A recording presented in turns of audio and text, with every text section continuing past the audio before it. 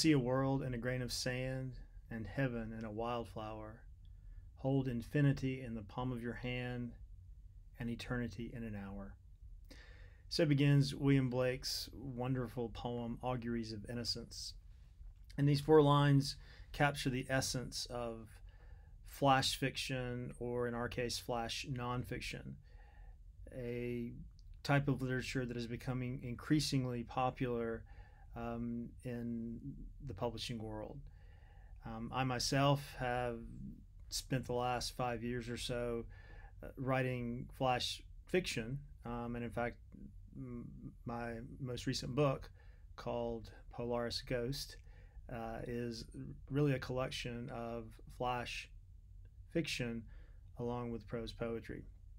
And we'll see rather quickly that a lot of the qualities of flash nonfiction and prose poetry are the same, and in some cases it's hard really to distinguish between the two. So let me tell you a little bit about flash fiction slash flash nonfiction.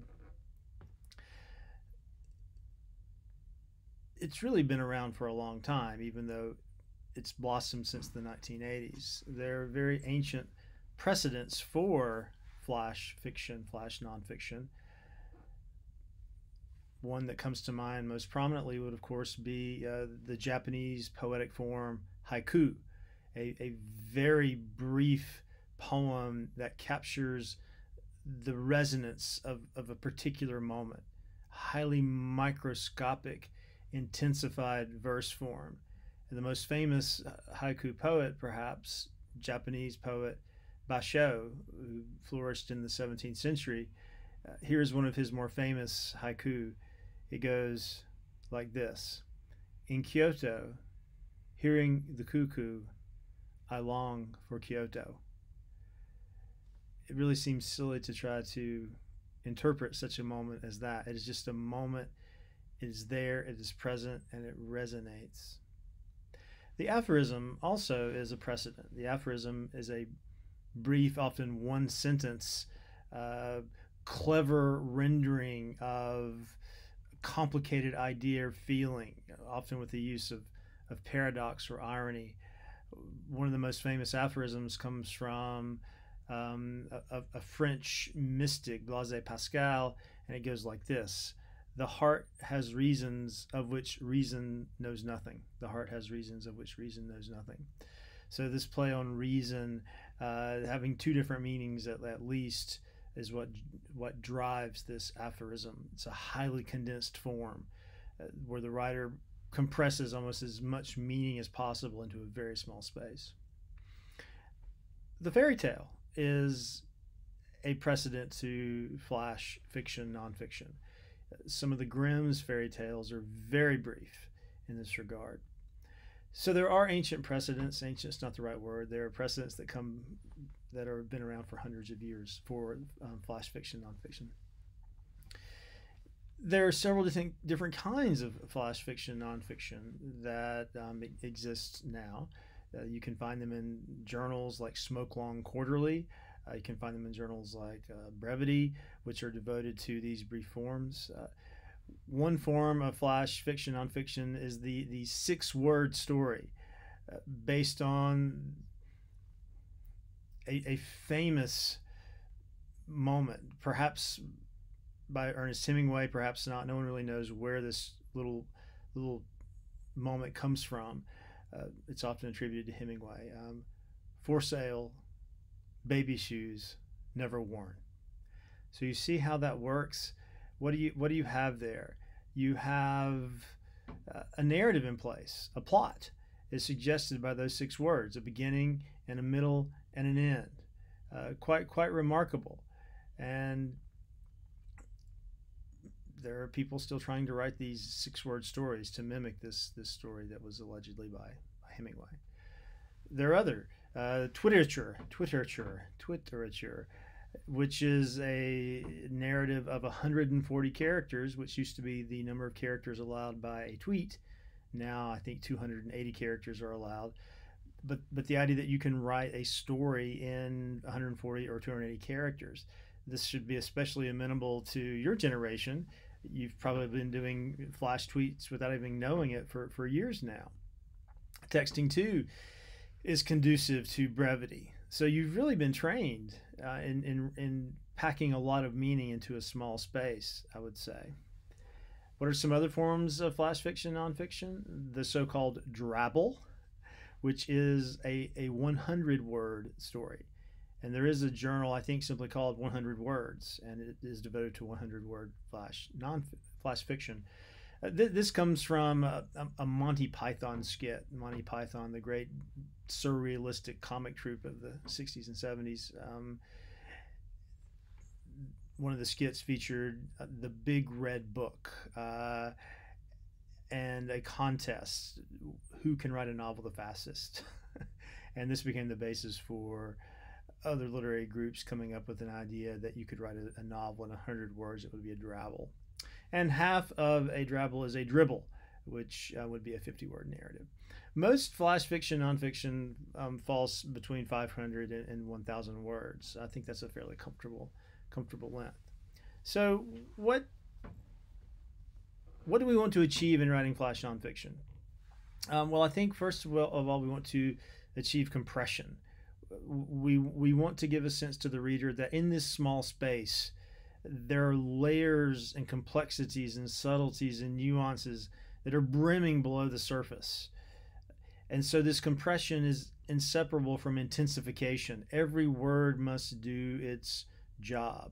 So in this regard, the flash narrative is like poetry, where there are no wasted words. Every word must carry a particular weight in terms of sound or meaning. I think too that because of the compression and the intensification, another quality of the flash narrative is ambiguity, a startling ambiguity, a lingering mystery. And we saw that, I think, in several of the flash pieces we read for today. In particular, let me refresh my memory here. We did the Terry Tempest Williams, An Unspoken Hunger. Very brief, very odd. We'll look at it in a minute. And of course, in the beginning of the semester, we read Stuart Dybek's Lights, another extremely brief story that is irreducibly strange. Some other shorter pieces we read for today would be Joy Harjo's Suspended and Simic's Three Fragments, Levertov's Inheritance. Overt meaning is not really conducive to the power of the flash. You want to be very careful not to tie your narrative off with one of those chestnut final sentences which gives the reader a sense of, oh, this is what it means. I think the flash wants to be more than mean. Often we have a tendency in our narratives, our longer ones, to give the feeling of na na na na na na, that kind of nice closing line, closure even we might call it, that gives the reader a sense of, okay, this is now done and this is what it means. Whereas in the flash, you want more of a feeling of na na na na na, right? And so that just leaves that empty space at the end. The reader's left to fill in that empty space, him or herself.